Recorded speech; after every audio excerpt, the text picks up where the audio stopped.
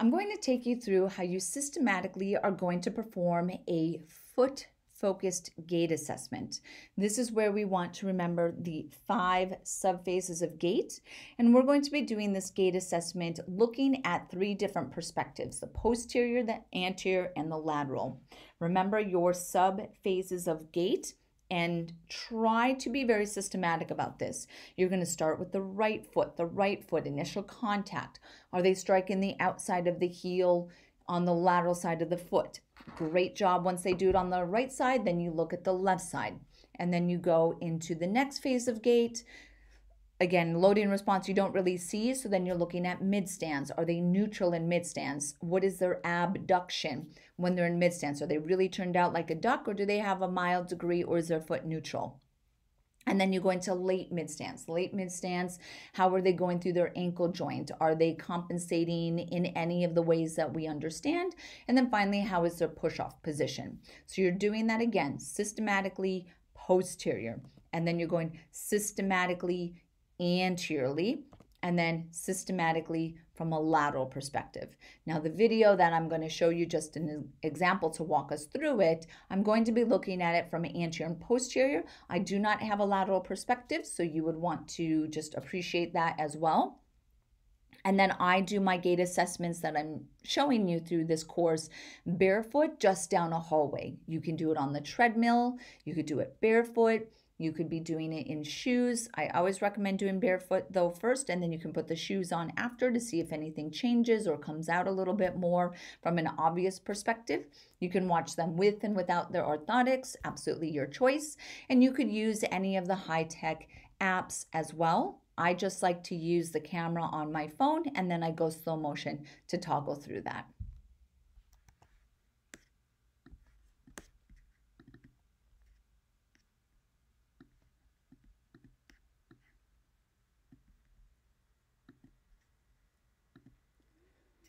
So I'm just going to start by showing you this gentleman walking, and you just want to take it in. Again, we want to be very systematic on it. Try not to look at the whole body, the way that the arms are moving, what's his shoulder height, what's his stride length. There's a lot that could be thrown at you. So be very, very systematic on it.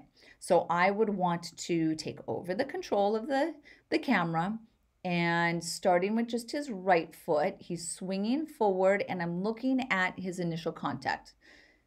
Ooh, it's a little blurry until we could get the camera in order. Let me go to his next cycle. Okay, so there's him striking the ground. There's him on the right side, so I can see he is contacting the lateral side of the right heel initially, so that is great. I'm then looking at the left leg to see his initial contact, and then again, same thing there, initial contact. You can see he's boom, right about, and then he is on the lateral side of his heel first. I'm then going into the next phase of gait. Load and response we do not see, so we want to capture this gentleman during his mid-stance. So as he's in mid-stance, right there he's in mid-stance, how does he look? He's a little bit of an unlocked everted. You see the curvature on the outside of the heel there. And then let's look at his mid-stance on his left leg. Same thing, he's got a little bit of a curvature there, showing some unlocked in that rear foot. As we go forward to late mid-stance, let's get him back over here. You want to look at to see, does he have any spinning of his heel? Is he lifting his heel early? Is he abducted? Does he have a pronatory snap? Okay, so we're starting to take that in. Now let's also look then from an anterior perspective. So as he goes anterior, he's walking back to the camera, and we're looking again, what's his heel contact? Great, that looks good on the right side. His left side, could do a little better on that left side. Right there, actually he's lateral. You see the lateral side there? So that position is actually good. Okay, and then let's look at him going from the front or the anterior perspective, what his mid-stance looks like. There's his left leg going through mid-stance. Do you see how that's a little bit unlocked here? Unlocked as he's there. And then we go to that right side. Same thing. Do you see unlocked, right? So that pronation, we want to take that in and appreciate that, okay? From his late mid stance, it's a little bit hard again to see late mid stance on slow motion because it's a dynamic compensation, but it gives you a little bit of a perspective to see if they're twisting the heels. As I go back, I'm looking now at propulsion. So how does he pick up his foot? How does he pick up his foot as he is about to take a step? I'm looking at that right foot. Let's go back to his left one.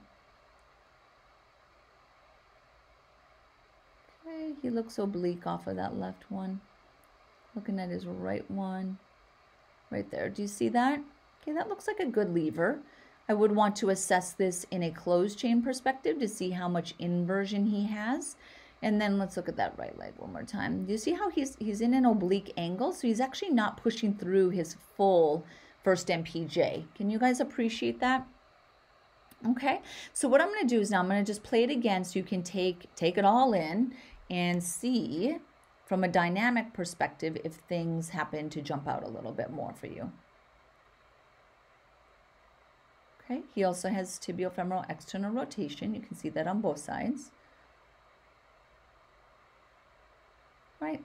So now if you're new to doing a gait assessment, let's play that one more time. If you're new to doing a gait assessment and you're just watching someone walk like this and you're not slowing the camera down, it is very difficult. So absolutely do not hesitate to just record someone walking a couple times and then say, okay, great. And then say, give me a few minutes. And then you sit at your desk or somewhere and go slow motion looking through the camera.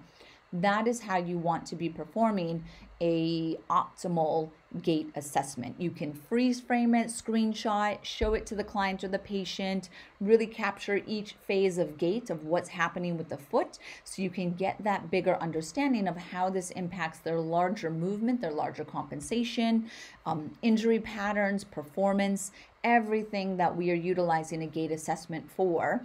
And again, we do it systematically. We do it in a very organized way. There's some flow charts in the Dropbox folder for BTS Level 2. Absolutely follow those and use that as a guide to then create effective programming for all of your clients.